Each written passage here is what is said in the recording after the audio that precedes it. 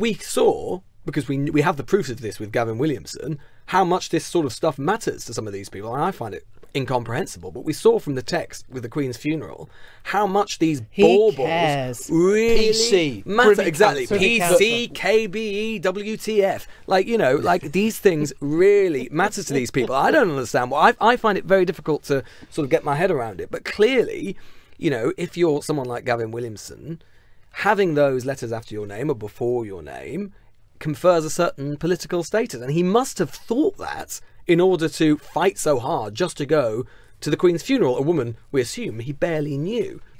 That when we talk about abolishing the House of Lords, we didn't realise it would actually come from within by Boris Johnson, who decided that chaos and anarchy were the best way of getting rid of an upper house that had never served him particularly well. We've got more non-elected members of our legislature than elected ones.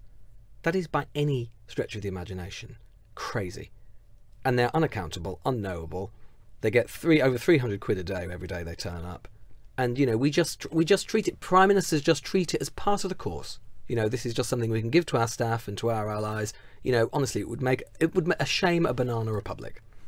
I think it's more likely, instead of the CBE, OBE that I dream of, I'm going to get a WTF. I think Lewis is going to be Lord Goodall by the time we're reconvened. Oh, come on, Lady Maitlis. Lady Maitlis. Lady Maitlis. We were working out Lady Maitlis of Newsagents HQ. Exactly. The Newsagents. This is a Global Player original podcast.